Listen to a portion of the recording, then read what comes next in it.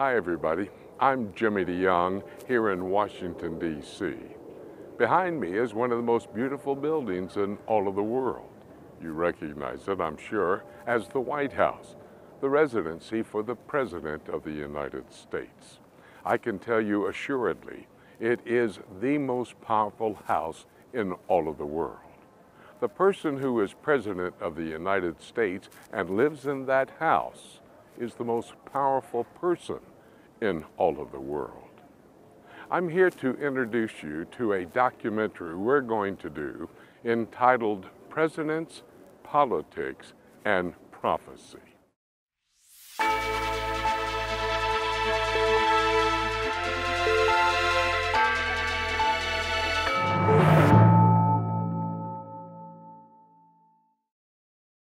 Now let me just lay a little bit of background here for you so you can understand where we're going in this documentary.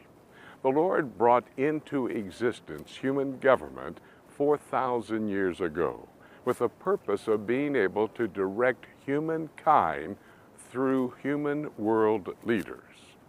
For those 4,000 years from Abraham until today, we've looked at Gentile world powers that have been the ones who really dictated how life would be played out all across the world. When you go to the book of Revelation, chapter 17, and in verse 17 it says, God put in the hearts of human world leaders to accomplish His will. That's basically the theme of this documentary.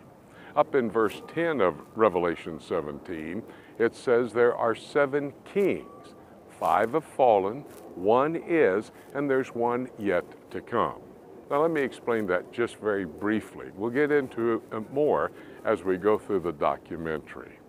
We're talking about 5 kings that have fallen. And in the context of the passage, we're talking about Gentile world powers. The 5 kings that have fallen would be the 5 Gentile world powers. The one is, of course, when Revelation was written, was the Roman Empire. And that was the time and the empire in play at the time of the birth of Jesus Christ. The one yet to come is the revived Roman Empire. As I was studying those Gentile world powers, and I understood from my study that from the time of the Gentile world power, the Egyptian Gentile world power, until today, God had used human government to accomplish one major goal, and that was to bring the Jewish people back into the land of Israel.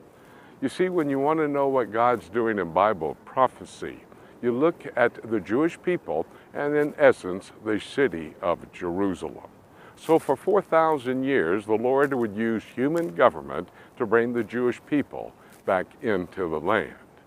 But then as I was studying that significant fact, I realized that over the last 45 years, the Lord has used presidents of the United States to make decisions in this house and with collaboration of their cabinet and their staff to come to some very important decisions internationally that was actually setting the stage, according to the ancient Jewish prophets, setting the stage for the scenario of Bible prophecy to be played out. That's what we're going to be looking at. 7 presidents making international decisions, setting the stage for Bible prophecy to be fulfilled. God indeed has in the past, is presently, and will in the future use human government to accomplish His will in the end of time scenario found in His Word. From here, we'll be traveling all over Washington, D.C. as we reveal the story of God using presidents, politics to lead into prophecy, His prophetic word. Our first stop in my journey through Washington is to the reflection pond at the Lincoln Memorial. I want to lay out the foundation for our look at 7 presidents who in the last 45 years have made political decisions that have set the stage for Bible prophecy to be fulfilled. I want to take you on a journey through the 7 Gentile world powers who God has used down through history to bring us to where the last 7 presidents have come to power and then have been directed by God to fulfill His will. There will be 7 Gentile world powers. Chapter 17 of the book of Revelation in verse 10 says, there were 7 kings, 5 have fallen, 1 is, and 1 is yet to come. It's so interesting that as you think that through, we come to the understanding of how the Gentile world powers would have played out down through the centuries. The first Gentile world power was the Egyptian Gentile world power. You might remember when Abraham got the Abrahamic covenant, the Lord said to Abraham, I will take you and your people, the Jewish people, out of the land into a foreign land for 400 years. Well, they went into Egypt, and Jacob took 70 of his family. Some 400 years later, book of Exodus, chapter 12, we see that 600,000 men, plus the children and the women, approximately 2 million people, they had come from a family now to a nation. 2 million people were going to make their way towards the promised land. Because of unbelief, they would travel in the wilderness for a 40-year period of time. Joshua takes them into the promised land. The Lord then gives them judges to direct how the humankind would be led by God on the earth at that time. But remember, He had instituted back in Genesis chapter 9 and verse 6 human government, and then in chapter 10 of Genesis we have nations coming into existence. So He's going to use human government to lead nations in His will. He puts within the heart of human world leaders His will to be accomplished. Well, the Egyptian Gentile world power would be in place after the book of Joshua and into 1 Samuel. 1 Samuel is the record of the first king of Israel, King Saul. 2 Samuel, the second king of Israel, was David, and then Solomon, David's son, would be the third king of Israel, and that's in 1 Kings. In 2 Samuel chapters 5, 6, and 7, the Lord is going to give Jerusalem to the Jewish people.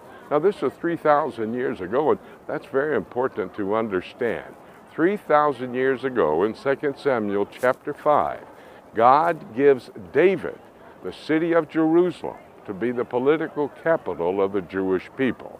In chapter 6, David brings the Ark of the Covenant into Jerusalem. That makes it the spiritual capital of the Jewish people. And God in chapter 7 gives David the Davidic covenant, which would make it the eternal capital of the Jewish people.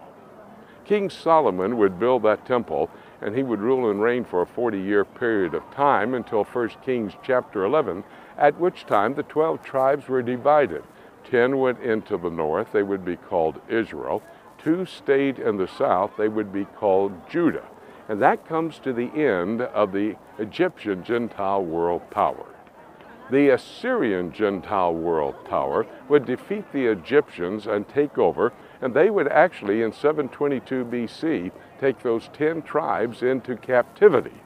Now, 2 Kings chapter 17 gives us the record of that capture of the 10 tribes in the north, and in the 19th chapter of 2 Kings, we see that they came back. The Assyrians wanted to take the 2 southern tribes as well. However, that night the Lord showed up and killed 185,000 of the Assyrian soldiers.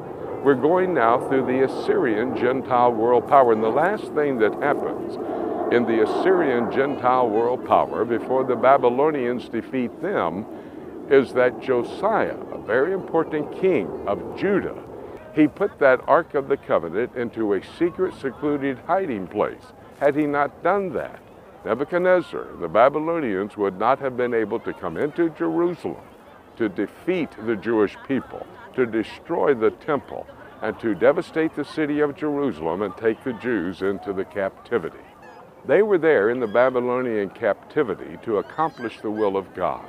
God was using human government. Jeremiah said in the 25th chapter and the 29th chapter that he would take the Jews out of the land for a 70-year period of time because they failed to give the land a Sabbath, a Shabbat, as called for in Leviticus chapter 25. In fact, what happened at the end of the Babylonian captivity, just at the time when the Medo-Persian Empire was coming into place, as they defeated the Babylonians, all 12 tribes had come together. 2,500 years ago, all 12 tribes would be allowed by the Medo-Persian Empire, and the king of the Medo-Persian Empire, which was Cyrus, a man who God had prophesied would come to power, Isaiah chapter 44 and 45. Cyrus would allow 50,000 of the Jews to return to Jerusalem and build the temple. That's the book of Ezra, chapter 2. That temple was finished, Ezra chapter 6. They had the dedicatory service, and that's how God used human government to get the Jews back into the land after the Babylonian captivity. And then at the time of Alexander the Great, who would put together a ragtag military operation, when he was 21 years of age, and the next 11 years, by the time he was 32, he had captured the known world and became the leader of the world and was headquartered in the city of Babylon. What's so interesting, again, the Lord was using human government to accomplish his will. One of the outcomes of Alexander was at the time of his death at 32, his kingdom was divided into 4 parts. One of those parts was headed up by a man named Antiochus Epiphanes. And in 168 BC, Kislev 25, the Jewish month of December, December the 25th, he desecrated the temple in Jerusalem by slaughtering a pig on the altar. But 3 years to the day later, they reconsecrated that temple. They lighted the menorah, the 7-branch candelabra, and instead of being lighted for 1 day, which is all the virgin olive oil they had, it stayed lighted for 8 days, and thus we have the Jewish holy day of Hanukkah. And based upon what happened during the time of Antiochus Epiphanes, we see that's where we get December the 25th for the birth date of Jesus Christ. Well, those are the 5 that have fallen. The book of Revelation, chapter 17 and verse 10 says, 5 have fallen. There's 1 that is, and that would be the Roman Empire. And of course, it was the Roman Empire in place with a stability across the world at the time of the birth of Jesus Christ. In fact, that stability was key. In Galatians chapter 4 and verse 4, the Lord said, in the fullness of time, he brought forth his Son, Jesus Christ. That Roman stability and the Roman road system across the entire continent of Europe and in the Middle East would allow for these missionaries that were to go forth and give the gospel message of the death, burial, and resurrection of Jesus Christ. It would give them a path by which they could follow a stability in the world. Remember, there was a common currency in the Roman Empire, the denarius, and they had a common language, Koine Greek. And when the Jewish people had been in the Babylonian captivity, the synagogue system came into place. So then these missionaries traveling down a Roman road with a denarius, the common currency, and that common language, Koine Greek, they could go into a synagogue and at that point in time start to reason with the Jews about the Messiah, Jesus Christ. Well, that Roman Empire fell in 476 AD.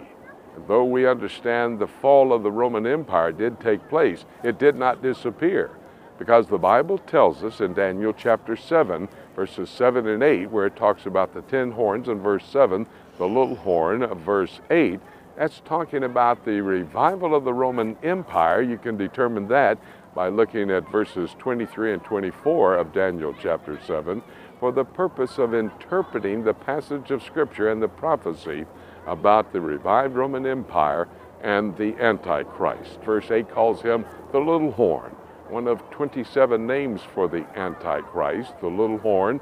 And then in chapter 9 and verse 26 of the book of Daniel, he's referred to as the prince that shall come. Daniel chapter 11, verse 36, the willful king. Matthew chapter 24, the false Messiah. 2 Thessalonians, the wicked one, son of perdition, man of sin. Book of Revelation chapter 13, the beast out of the sea. And then, of course, in 1 John chapter 2, we have the name we know him best by, the Antichrist. This was setting the stage for the last 7 years of the prophetic events foretold through the ancient Jewish prophets to take place. This is key. But I've told you all along the way, the Lord used human government to establish this world to be ready to accomplish His will. Chapter 17 in verse 17 says, God will put into the hearts of human world leaders to accomplish His will. You see that Revelation says that's in the future. We'll be talking about that period of time, that very important 7-year tribulation period, in another segment of this documentary. But we have to say, God has used human government to accomplish His will and will continue to do so.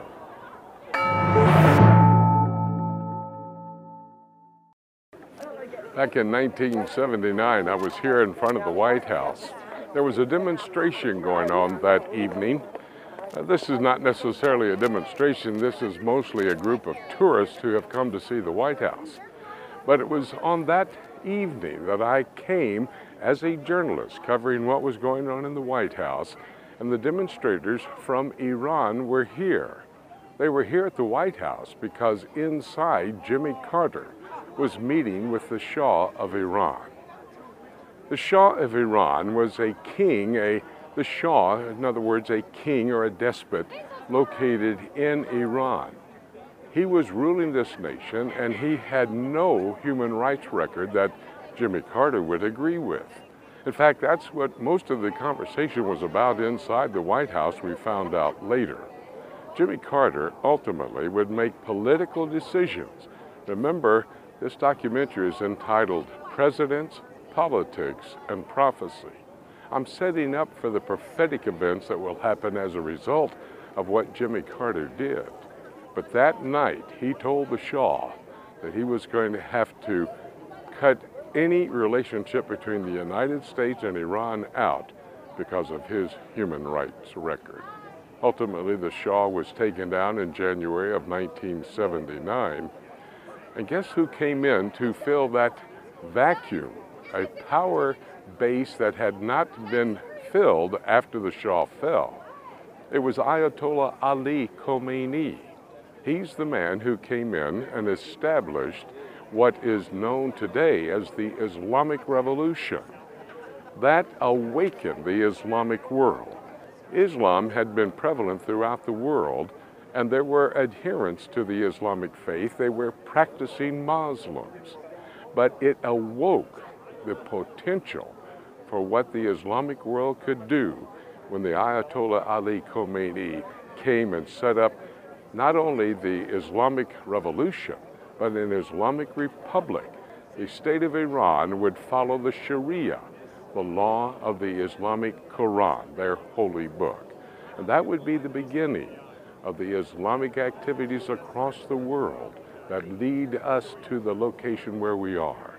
Remember, presidents playing politics lead into the prophetic scenario found in God's Word. In another section, when I'm talking about Bill Clinton as President of the United States, we'll talk about the 2 peace treaties that he brought together between the Israelis and the Palestinians and the Israelis and the Jordanians.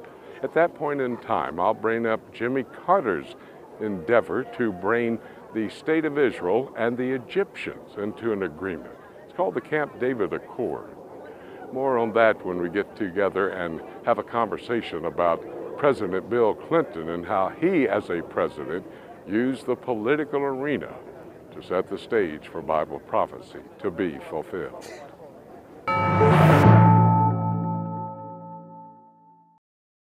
This is one of the side entrances of the Hilton Hotel here in Washington, D.C. It was out that exit door that Ronald Reagan, President of the United States, stepped out to greet the people here gathered to cheer him on. He had been here at the Hilton Hotel addressing a trade union meeting. In fact, it was the 100th time that a sitting president had visited the Hilton Hotel.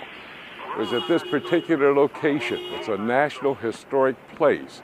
On March the 30th, 1981, Ronald Reagan, who was president stepped out, and that afternoon at 2:27 p.m., there was an attempted assassination by John Hinckley Jr. Go on, Drew. Roger, we want to go to the emergency room. George Washington. Go to George Washington fast. The president survived the attempt and indeed was able to go on and serve out his 8 years as President of the United States. You know, there's many things that Ronald Reagan did as President of the United States.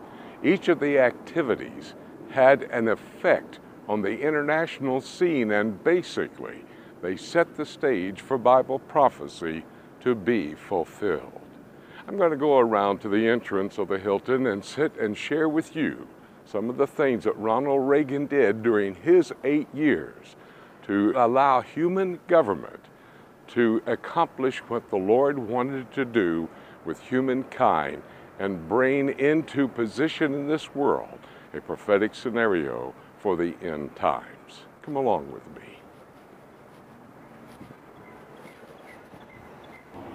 Ronald Reagan survived that assassination attempt in 1981 and went on to become one of the most powerful presidents in the history of the entire United States of America.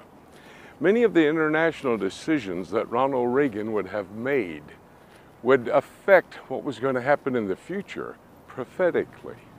In fact, in 1983, Ronald Reagan made his famous statement, "The Evil Empire." He did that to a group of evangelicals meeting in Orlando, Florida.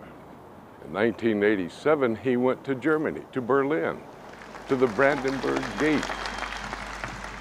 Mr. Gorbachev, tear down this wall.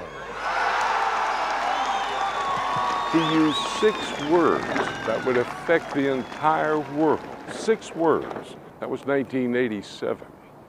In 1989, that wall came down. But it was also the breakup, the collapse of the Eastern Bloc countries. And the European Union, with arms open, would welcome these Eastern Bloc countries like Poland, Romania, Hungary, and the others to become member states in the European Union. And of course, that ultimately resulted in 1991 to the fall of the Soviet Union.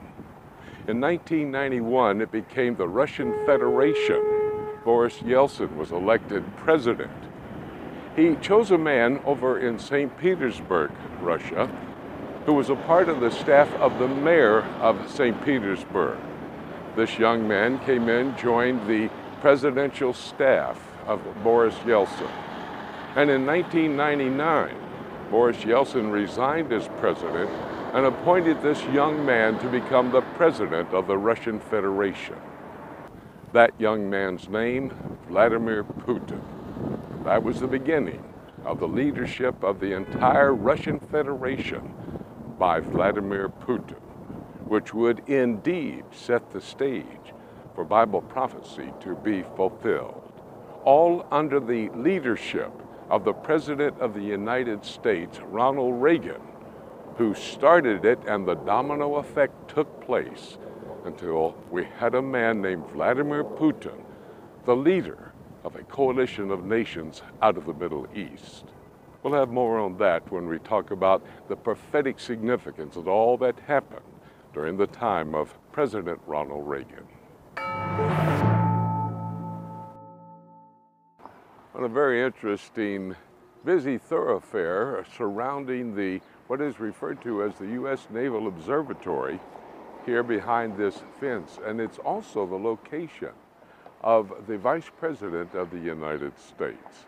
Brings back memories to me because back in 1988, when George H.W. Bush was Vice President under Ronald Reagan, he decided he was going to run for the presidency. He called his friend Jerry Falwell, who then made contact with about 15 of us. We were invited to go to the Vice President's home to have a meal together. Of course, the Vice President setting up his candidacy for President of the United States. Had a wonderful time there and a great meal. And then we all took a photo op with the Vice President and his wife, Barbara. I'll never forget That was a time when I was doing a lot of what we would refer to as youth conferences. The big super youth conference at Thomas Road in Lynchburg was one of my meetings as we would go throughout each and every year. Well, at that point in time, I had a big afro, and I was standing out in a crowd any place I may be. But I'm there in the Vice President's residency. I'm shaking hand with the Vice President, George H.W. Bush. He's looking me right in the eye, shaking my hand. Barbara Bush, his wife, is not looking at the Vice President. She's not looking at me. She happens to be looking at my hairdo. And I have a photo in my office that has a caption underneath it. Who is this weirdo that we have here in our home as Vice President of the United States? Ultimately, he would run for president. I am here today to announce my candidacy for President of the United States.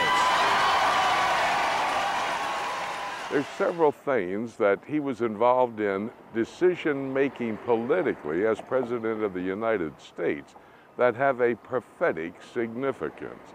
One of the very important decisions that he made was a decision to work with the Israeli government as they would try to get the 15,000 Ethiopian Jews under Operation Solomon transferred from Addis Ababa, Ethiopia, into Israel. Now that was an unbelievable airlift. 42 aircraft in the air at one time, transporting 15,000 Ethiopian Jews, which has a very interesting connection to Bible prophecy, which we'll talk about a little bit later. Another activity, a political decision that President George H.W. Bush made was to go into Iraq and try to shut down Saddam Hussein's adventure over into Kuwait. 5 months ago, Saddam Hussein started this cruel war against Kuwait. Tonight, the battle has been joined. That was in 1991 as well, and it was during that time that Judy and I were making our way into Israel. We got there in January of 1991, and the United States military was already into Iraq. It was at that time that Saddam Hussein had threatened to gas the Jewish people in the state of Israel. And Saddam Hussein would fire 39 scuds at Jerusalem. Well, not only at Jerusalem. Judy and I were living in Jerusalem.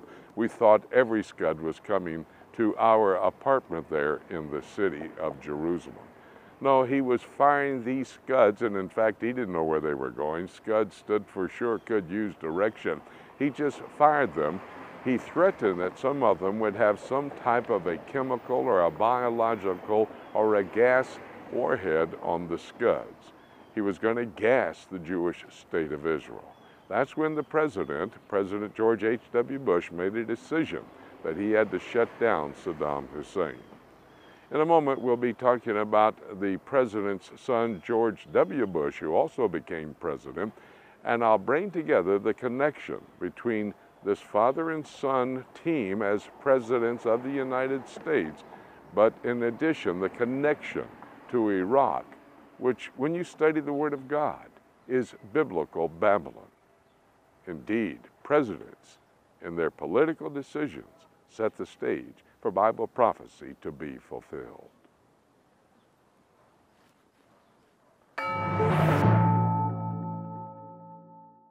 The view behind me is the south lawn of the White House, and of course the most powerful house in all the world. The location here, Washington, D.C., where the presidents have resided for many, many years. There have been 7 presidents that have lived in that house over these last 45 years who have made political decisions that affect what's going to happen in the future. Bill Clinton is one such president. When Bill Clinton was president here in Washington, D.C., he invited world leaders to come to meet with him. One leader that met with President Bill Clinton more than any other was Yasser Arafat. He met 24 times there with the president in the White House.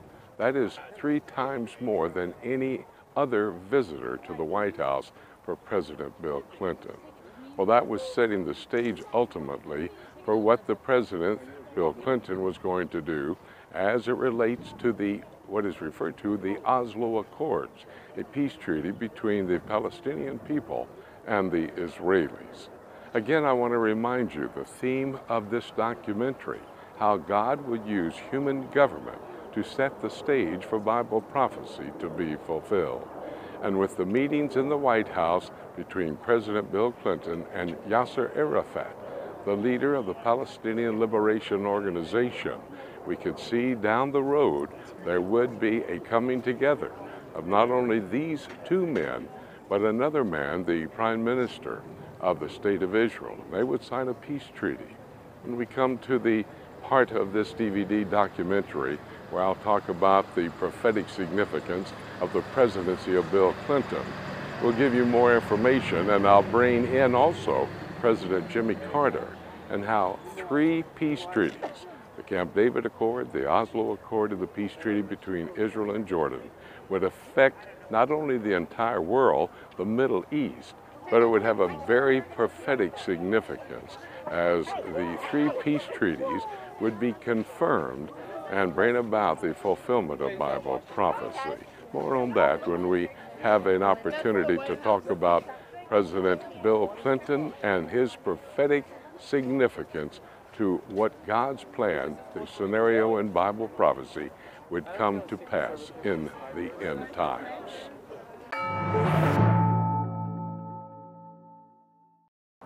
What a venue, the rooftop of the residency for the video team that's here in Washington, D.C. to do this very special documentary, Presidents, Politics, and Prophecy. Over there is the National Airport, Reagan National Airport, the Potomac River.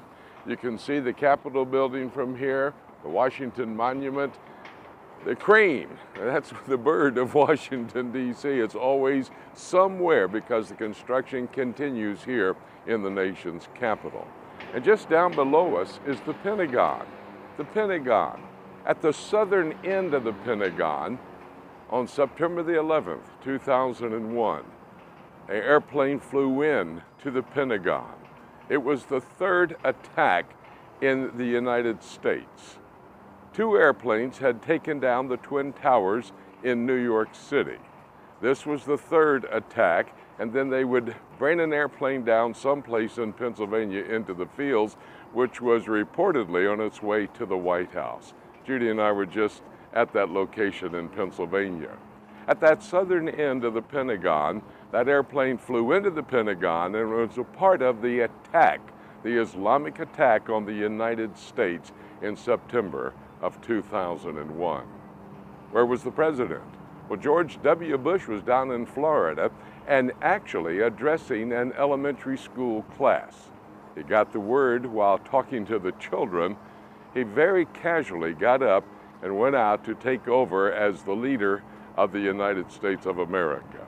The presidency of George W. Bush will always be marked with the 9/11 attack on the United States of America. This would bring the president to the decision in 2003 to go into Iraq. My fellow citizens, at this hour, American and coalition forces are in the early stages of military operations to disarm Iraq, to free its people, and to defend the world from grave danger. Now, those who had given advice to the president told him that Saddam Hussein had weapons of mass destruction. It was the attack on Iraq with shock and awe that punctuated the attack on Iraq and the taking down of Saddam Hussein. Saddam Hussein would ultimately be hanged as the leader of this Islamic nation who wanted to control the entire world. That had been the desire, and that came forth knowledge of that during the presidency of George W.'s father, H.W. Bush, when they understood that Saddam Hussein thought he was the incarnation of Nebuchadnezzar, the Babylonian king back 2,500 years ago. They watched as Saddam Hussein then spent $500 million in order to refurbish the city, the literal city of Babylon, some 58 miles out of downtown Baghdad. It was the decisions by the President of the United States, this time George W. Bush, that would enhance that opportunity for Saddam to refurbish the city of Babylon. And that actually was setting the stage for Bible prophecy to be fulfilled. You may well recognize the sights and the sounds here in Washington, D.C. In the background, at the end of the mall, would be the Washington Monument. The mall would then extend up to this location, which is the reflection pond, looking up at the back side of the Capitol itself. Now, when you look at that Capitol building today from the back side, it's not exactly like you've seen on national television, because the last time you most likely saw that site, there were platforms up there, the president was going to be inaugurated, and it was an unbelievable scene here with the mall filled with thousands of people. It was in the year 2009, and in January, at the inauguration, let me sit down here a moment and think this through with you and reflect upon the inauguration of Barack Obama. He was inaugurated January 2009. Not long after that, in fact, less than 6 months, he took a foreign trip and he went to Cairo, Egypt. There, at the University of Cairo, he addressed the Islamic world. I am honored to be in the timeless city of Cairo and to be hosted by two remarkable institutions. For over 1,000 years, Al-Azhar has stood as a beacon of Islamic learning. And for over a century, Cairo University has been a source of Egypt's advancement. And together, you represent the harmony between tradition and progress. I'm grateful for your hospitality and the hospitality of the people of Egypt.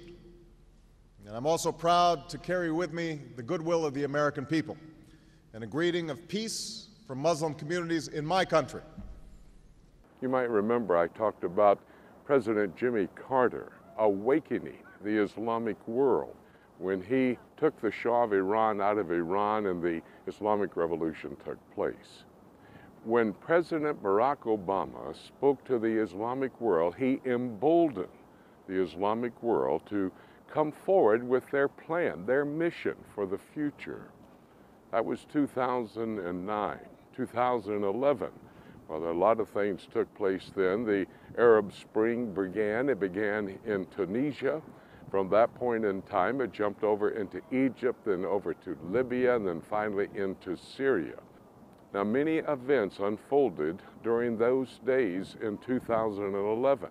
December of 2011, President Barack Obama withdrew the United States soldiers from Iraq, which actually then opened up the sectarian violence that has continued even unto this day, the Shiites against the Sunnis.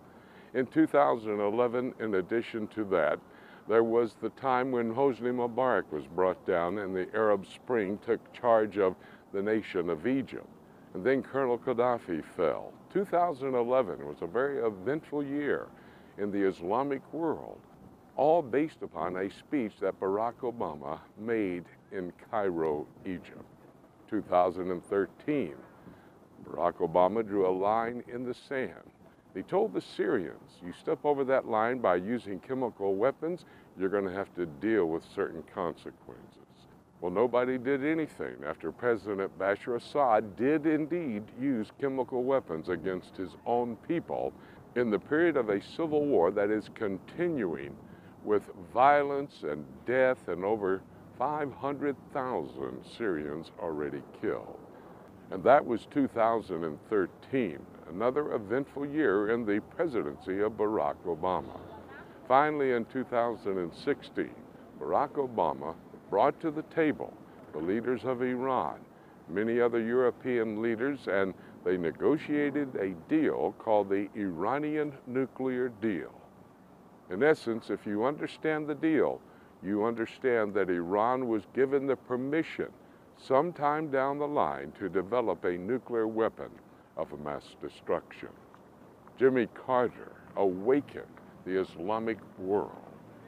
But President Barack Obama emboldened the Islamic world to do what they're doing, to endeavor to set up a worldwide kingdom, a caliphate which would be a dominion over all of the world. You see, presidents, when they make decisions, especially international decisions, they will have effects, eternal effects, because President Obama was actually setting the stage for Bible prophecy to be fulfilled. We'll deal with that in just a few moments when we talk about President Barack Obama and prophecy.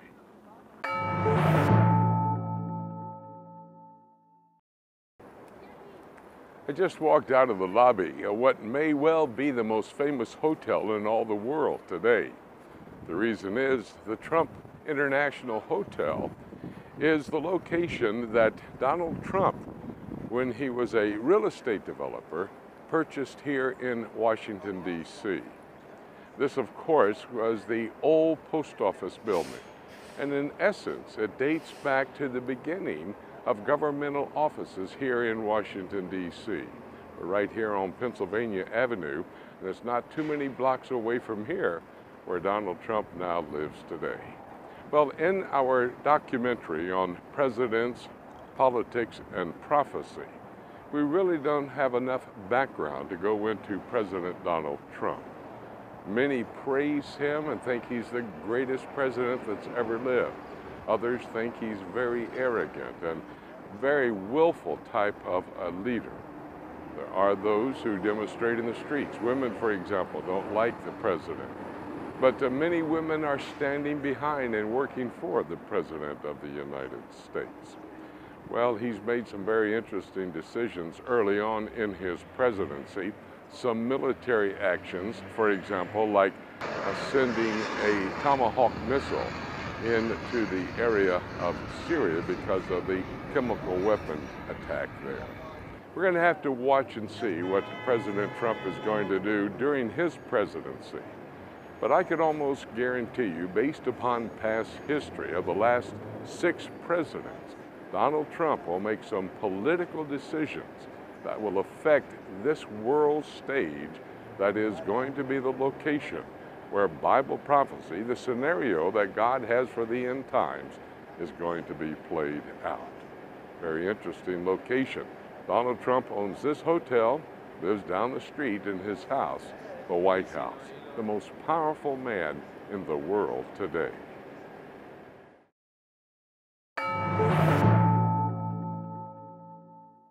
Now we take a look at the prophecy aspect of Jimmy Carter. He was President of the United States. We talked about that. And some of the decisions that he made, some political decisions, had international consequences.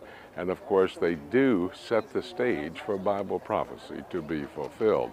For example, when he brought down the Shah of Iran, we were talking about that on the other side of the White House.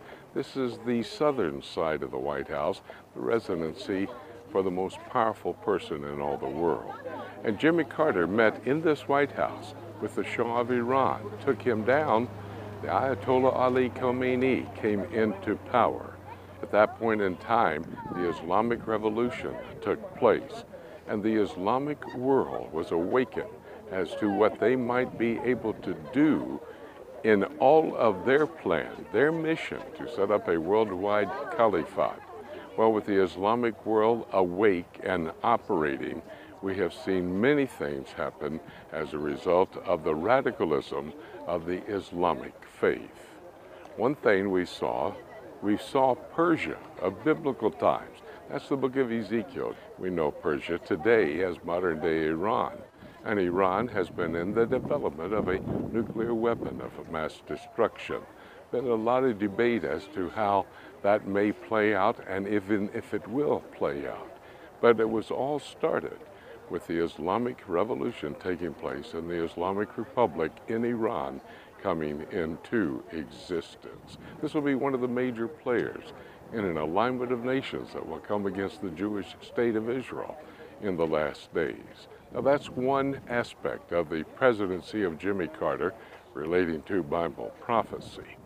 We'll talk about that other aspect that Jimmy Carter was involved in he went to Camp David, which is, of course, the retreat center for the presidents down in Maryland.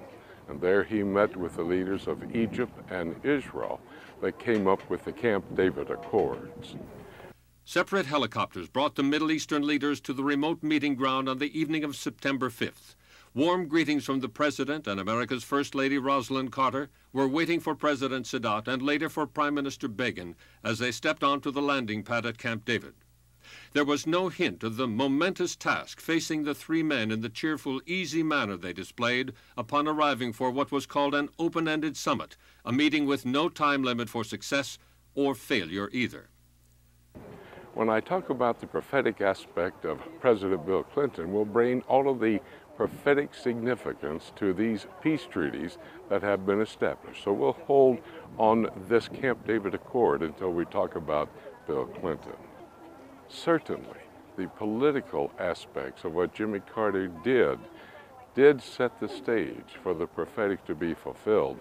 We'll deal with that, especially the treaties that came together through both Jimmy Carter, President, and President Bill Clinton, in just a bit later on this DVD documentary.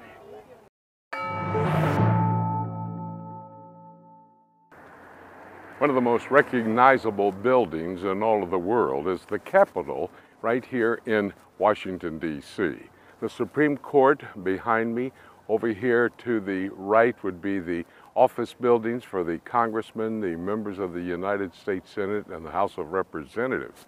And here's the legislative body. You have the judicial body, the legislative body, and of course at the White House, the executive body. The legislative body is divided into two houses. 435 United States congressmen or women, and then you have 100 men or women as United States senators. When I think about Ronald Reagan and what he did with 6 words, Mr. Gorbachev, tear down this wall. What he did had a domino effect that not only brought the wall down, made a collapse of the Eastern Bloc countries to then be included in the European Union as member states, but it also, after Boris Yeltsin was president for about 9 years of the Russian Federation, he appointed Vladimir Putin. Now we have 2 major personalities and 2 major different political powers that will be in operation during the 7-year tribulation period and at the very beginning of that 7-year tribulation period. As we have the House of Representatives and the United States Senate, we will have in that 7-year tribulation period, in the first 6 months, a revival of the Roman Empire. That revival of the Roman Empire will come about from the foundation for that revival of the old Roman Empire, which is the European Union. They are the infrastructure for what's going to happen, a political, economic, governmental power that will play a key role as that unit, that European Union will bring forth the Antichrist. That's Daniel chapter 7. Verse 7 talks about the 10 horns, the revived Roman Empire. Verse 8 talks about that little horn, one of 27 names for the Antichrist. Well, the European Union infrastructure for the revived Roman Empire will ultimately result in the fulfillment of prophecy. Revived Roman Empire comes into play. They go to Rome. That's where they get their power with the Antichrist, and they set up their political operation. Meanwhile, there's going to be a coalition of nations that come together in the Middle East, and we will mention them and tell you who they are when I talk about the prophetic aspect of the presidency of Barack Obama. We'll come to the understanding that Ezekiel 38 talks about Russia. Meshech, Tubal, Gomer, and Togarmah would be Turkey. Russia, of course, being Magog. Persia, in verse 5, would be Iran. Ethiopia, Somalia, Sudan is Ethiopia, and Libya, of course, is Libya. Now, there are a group of nations that form that coalition, along with the 2 in Psalm 83. That would then include Saudi Arabia and Lebanon, and in Daniel chapter 11, in the north, Syria, in the south, Egypt.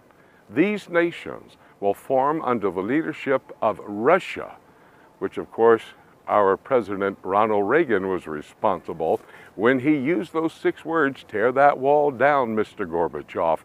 The domino effect ultimately brought down the Soviet Union. Vladimir Putin comes to power. This sets up 2 major powers in the last days. The European Union, revived Roman Empire, the coalition of nations under Russia, which would be the Ezekiel 38 coalition. These 2 power structures at the beginning of the tribulation period will vie for the leadership of this world. Vladimir Putin, if he is the Gog of Ezekiel chapter 38, will bring forth this coalition of nations to wipe Israel off the face of the earth. The Lord will intercede at that time, give the Jewish people a victory. Meanwhile, the European Union will continue on throughout the 7-year period of time. You see, presidents, when they make decisions, political decisions, they are actually in these days being used by God through human government to set the stage for Bible prophecy to be fulfilled.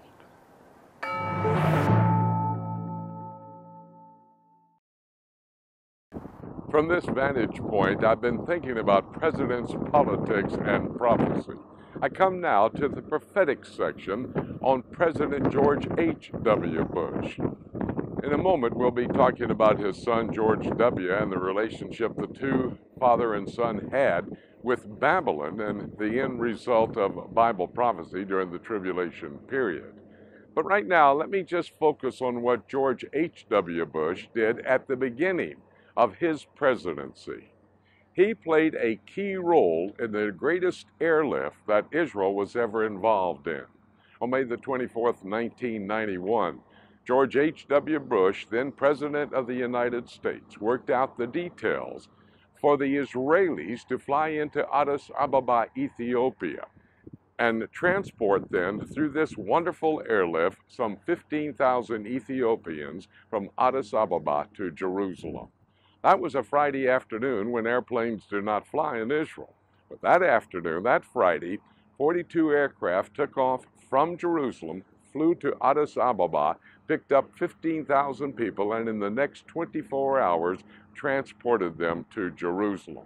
In fact, one 747 that normally would carry about 450 people took out every seat. They had 1,087 people on the aircraft, and actually 7 babies were born in the flight from Addis Ababa into Jerusalem.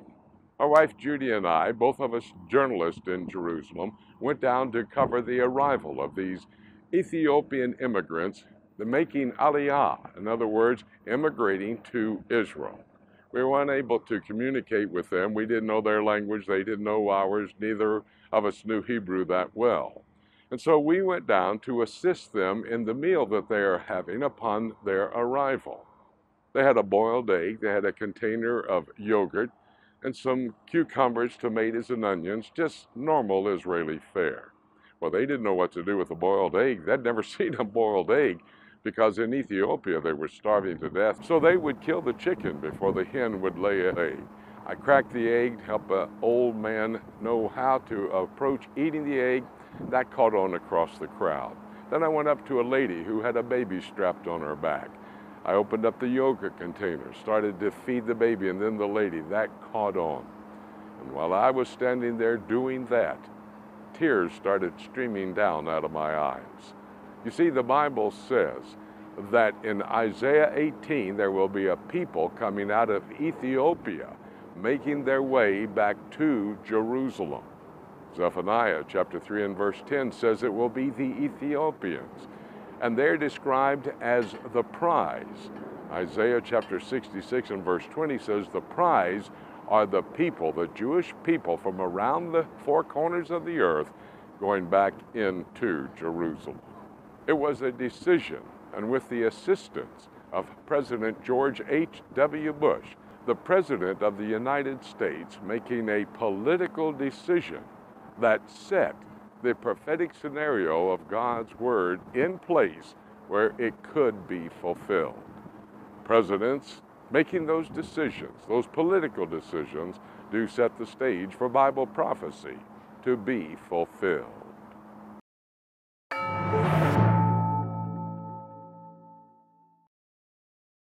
Well, we're here at the southern part of the lawn leading up to the White House. You can see there are a number of young people from different schools across the United States for their yearly trip to Washington, D.C. to learn, to see the sights, to have a great opportunity of finding out more about the political aspect of our United States of America. We talked about President Bill Clinton and his political activities that would actually set the stage for Bible prophecy to be fulfilled. It was in this White House when Bill Clinton was president. He invited Yasser Arafat some 24 times to meet with him. That was 3 times more than any other world leader that was invited during the Clinton administration to visit in the White House. Interestingly, at this same White House, there would be 2 very important events that would take place. Not only did he bring Yasser Arafat into the White House, but he brought both Yasser Arafat and Yitzhak Rabin, Prime Minister of Israel, to this White House to sign the Oslo Accords. It was a peace treaty between Israel and the Palestinian people. From afar in Jerusalem, where Judy and I are stationed as journalists, we watched on a large screen television how in the yard of the White House, Yitzhak Rabin, Prime Minister of Israel, Yasser Arafat, chairman of the PLO, and President Bill Clinton would come together to sign the Oslo Accord. In addition to that, he would then come into the Middle East, and that would take place in October of 1994. In the Arava, the southern end of the Dead Sea area and down towards the Red Sea. They would meet together. Again, this time President Bill Clinton, Yitzhak Rabin, Prime Minister of Israel, but replacing Yasser Arafat would be King Hussein of Jordan. And they would sign this peace treaty right here, the Treaty of Peace between the State of Israel and the Hashemite Kingdom of Jordan, 26 October 1994.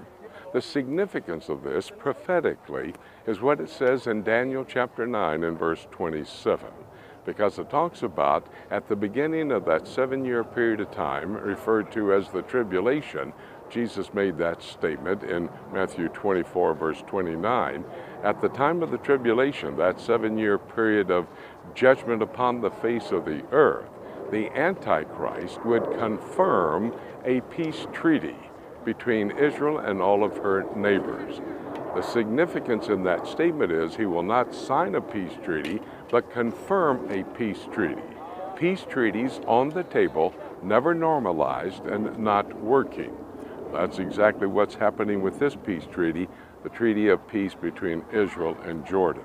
It's never been normalized. It's not working, as is the case with the Camp David Accords, peace treaty between Israel and Egypt, and the Oslo Accords, a peace treaty between the State of Israel and the Palestinian people.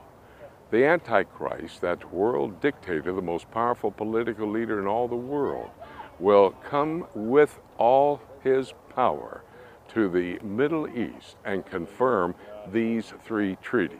By the way, that word again means confirm, not sign. The word in Hebrew, gabar, confirm, make them stronger, strengthen them.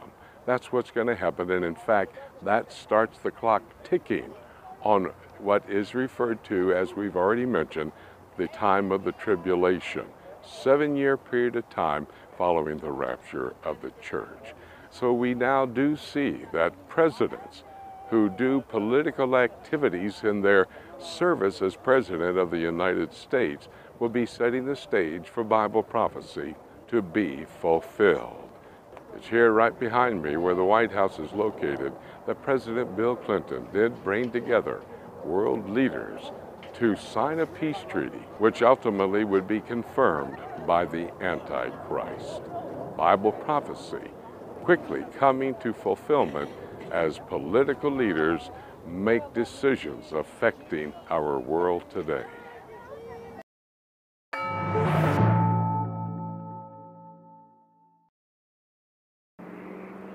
As I stand here at this venue from this rooftop overlooking the city of Washington, D.C., I'm amazed at what happens in this unique city of the world.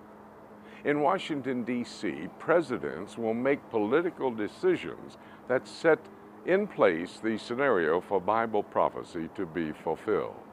Just a moment ago, we were talking about the presidency of George W. Bush, and some 9 months after he had been inaugurated right here in Washington, he had to face the crisis on the United States with an attack on the Twin Towers, the Pentagon, and then, of course, that plane that went down in the fields of Pennsylvania, reportedly headed towards the White House. Well, that would cause then in 2003 the Bush administration to send the military into Iraq, which would further set the stage for Bible prophecy to be fulfilled. Every nation in this coalition has chosen to bear the duty and share the honor of serving in our common defense. To all the men and women of the United States Armed Forces now in the Middle East, the peace of a troubled world and the hopes of an oppressed people now depend on you. Prophetically, what was going to take place, as was the case when George W.'s father, George H.W. Bush, would go into Iraq to try to deal with Saddam Hussein, who had sent his military forces into Kuwait. At that point in time, Saddam Hussein thought he was the reincarnation of Nebuchadnezzar, and he was refurbishing the literal city of Babylon. Now, I say the literal city of Babylon because that city has never been destroyed completely, as Bible prophecy calls for. In the book of Isaiah, chapters 13 and 14, Jeremiah 50 and 51, it says that Babylon will be destroyed completely, never to be lived in again. That's not the case today. In fact, the former Prime Minister of Iraq, al-Maliki, was born and raised in the city of Babylon. The Bible tells us that in the last days, from the midway point of the tribulation all the way to the end of the 7-year period of time of judgment, that Iraq, or should I say biblical Babylon, will be a major player. The Antichrist will go to Babylon for the purpose of setting up a one-world economic, political, governmental system. That's at the time in history when those still on the earth will have to receive a mark in the forehead or the back of the hand in order to be able to buy and sell. If you read through the book of Revelation, chapter 18, you'll see that the merchants wax rich in partnership with the Antichrist. Well, the last thing that Jesus Christ is going to do is destroy that city of Babylon. Revelation chapter 18, verses 10, 17, and 19 says the great city Babylon will be destroyed in 1 hour. If you go back to the 16th chapter of the book of Revelation, starting in verse 17, it tells how that will take place. The greatest earthquake to ever hit the earth since the creation of the earth will take place at Babylon, dividing the city. Then at that point in time, hail will fall out of the heavenlies, weighing 75 pounds apiece, and Babylon will be completely destroyed, fulfilling the prophecies of Isaiah and Jeremiah. The stage was set for all of this to take place when President George H.W. Bush and his son, President George W. Bush, got involved in the activities in Iraq, or biblical Babylon. Decisions by presidents, political decisions, do indeed set the stage for Bible prophecy to be fulfilled. And in fact, the last thing that Jesus Christ does before he steps down in Jerusalem is to destroy the city of Babylon. Bible prophecy will indeed be fulfilled.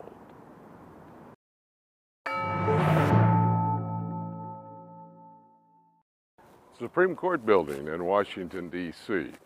As I was talking about the presidency of Barack Obama, we talked about the international events in his presidency. We were talking about, of course, his speech in Cairo. But there's two major decisions that he made while president as it relates to the Supreme Court. 2009, he appointed Justice Sotomayor. And then in 2010, he appointed Justice Kagan. This resulted in a vote in the Supreme Court in 2015 for same-sex marriage.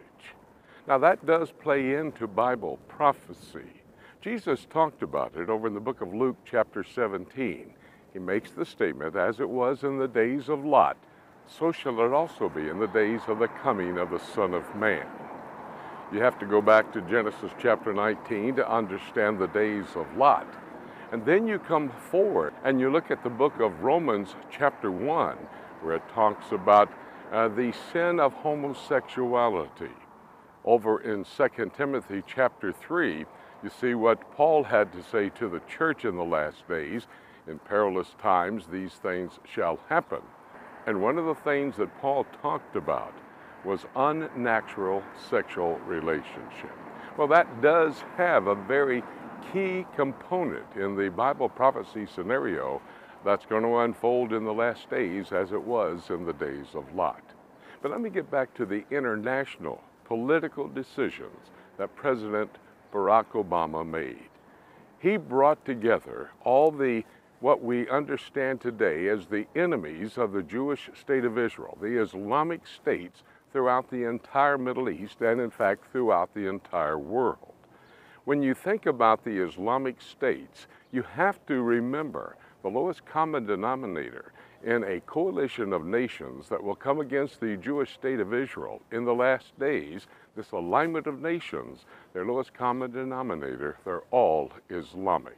You'll have to go to the passages in Ezekiel chapter 38, Psalm 83, and Daniel chapter 11, starting in verse 40. In the book of Ezekiel chapter 38, you see Magog, Meshech, Tubal, Gomer, and Togarmah in verses 2 and 6. That's modern-day Turkey. In verse 5, it says Persia. That's modern-day Iran. Then it says Ethiopia, which in the Hebrew would be Cush, and you have to then understand that Cush would represent Ethiopia, Somalia, Sudan. And it lists in verse 5 of Ezekiel 38, Libya, which is one of the major Islamic states in the Middle East today. Over in the book of Psalm, chapter 83, it talks about these nations coming against the Jewish state of Israel to wipe them off the face of the earth, that the name of Israel may be forgotten forever. In verse 6, it talks about the Ishmaelites, that would be modern-day Saudi Arabia. And then in verse 7, the last one in verse 7, would be Tyre and Sidon, which would be modern-day Lebanon.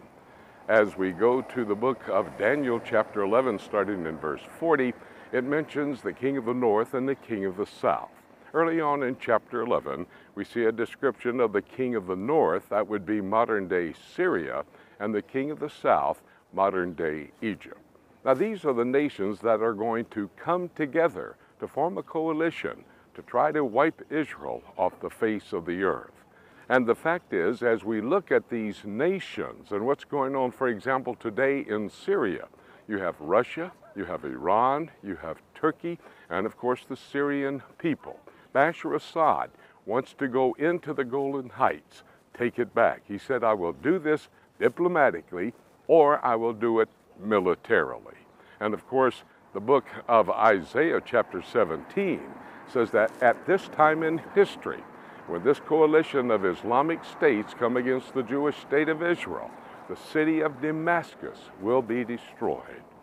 Now you might better understand how the prophetic scenario in God's Word is coming much better into focus because of one president's decision to embolden the Islamic world, setting the stage for Bible prophecy to be fulfilled.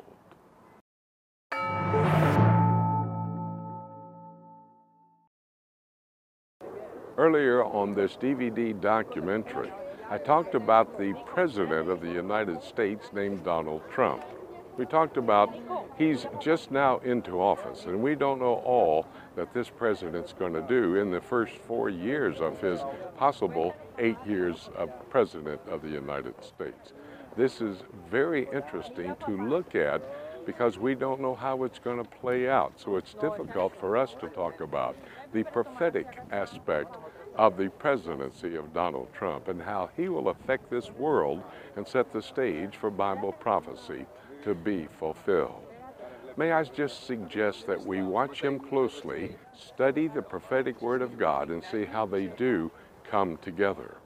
I would also like to suggest the book of Daniel, chapter 11, which is key to understanding the end times and what's going to take place during that 7-year period of time referred to as the tribulation. We talked about Ronald Reagan and what he did. 6 words. He brought down that wall between East Berlin and West Berlin. Take that wall down, Mr. Gorbachev. And the domino effect would bring about the fall of the Soviet Union. Those Eastern Bloc countries became a part of the European Union, which we've already said would be at least the infrastructure for the revived Roman Empire. After Boris Yeltsin resigned as president of the Russian Federation, he appointed Vladimir Putin to be president, and from that time until this, we know the history of the president of Russia. I've just indicated to you there'll be 2 major powers when we move into the tribulation period: the revived Roman Empire and the Middle Eastern coalition of nations headed up by Russia that will try to destroy the Jewish state of Israel. Well, out of that revived Roman Empire comes the Antichrist. And when you look at Daniel chapter 11, starting in verse 36 through verse 39, we see a description of the Antichrist, one who will be very arrogant, a willful king, the text tells us. He'll be hated by women. He'll also be responsible for being a military genius, but he comes to this world from nowhere to become the most powerful political leader in all of the world. At that point in time, this coalition of nations, their basic lowest common denominator, they are Islamic in their faith. They will form an alignment to try to destroy the Jewish state of Israel. They'll be headed up in that alignment by Gog in the land of Magog. As of today, I would have to say that would be Putin in the land of Russia. That coalition will be defeated. And then the Antichrist will continue his activities throughout the entire 7-year period of time. And the next thing, Daniel chapter 11, verse 45 says, he will tell the Jewish people to put up their temple on the holy mountain of God between the seas. The Sea of Galilee in the north, and the south, the Red Sea. In the east, the Dead Sea, and in the west, the Mediterranean Sea. Between those 4 different seas is the holy mountain of God, the Temple Mount in Jerusalem. The Antichrist will tell the Jewish people they can put up their temple on that holy mountain of God. And then 2 Thessalonians chapter 2 and verse 4 says he will go into that temple, desecrating the temple, claiming to be God Almighty himself. We're not sure exactly what Donald Trump is going to do in his administration that will further setting the stage for Bible prophecy to be fulfilled. Only time will tell that. What we do know is the prophetic scenario that I have just described will be fulfilled. It will be fulfilled because another president, in his political decision, will set the stage for Bible prophecy to be fulfilled.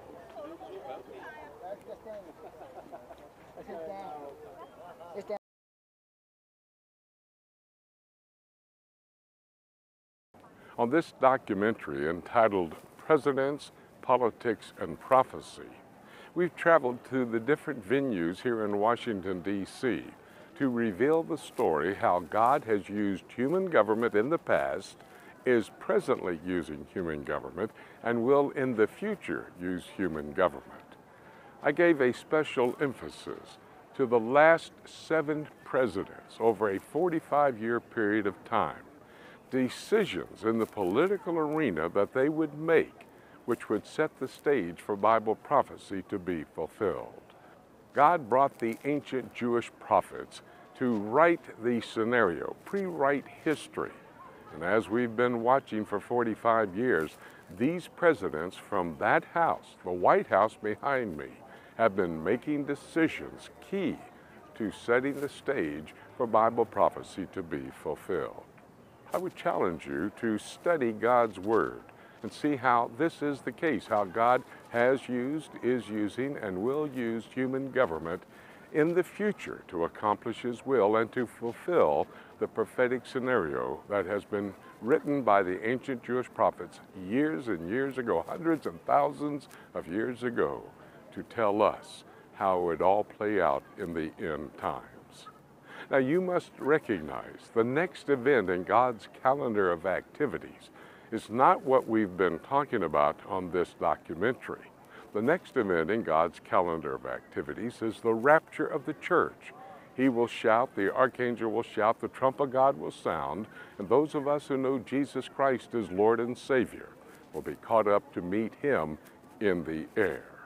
And then after the rapture, everything we've revealed to you in this documentary will play out in the 7-year tribulation period leading up to the return of Jesus Christ back to this earth to set up His kingdom to rule and reign, and in fact, from the city of Jerusalem.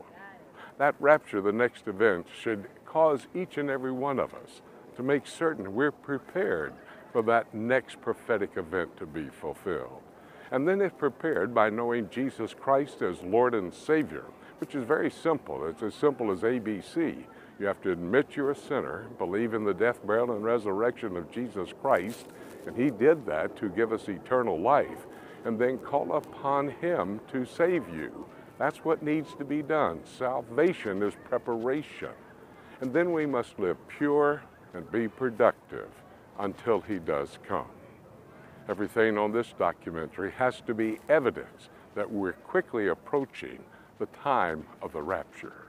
Make sure you're prepared and keep looking up until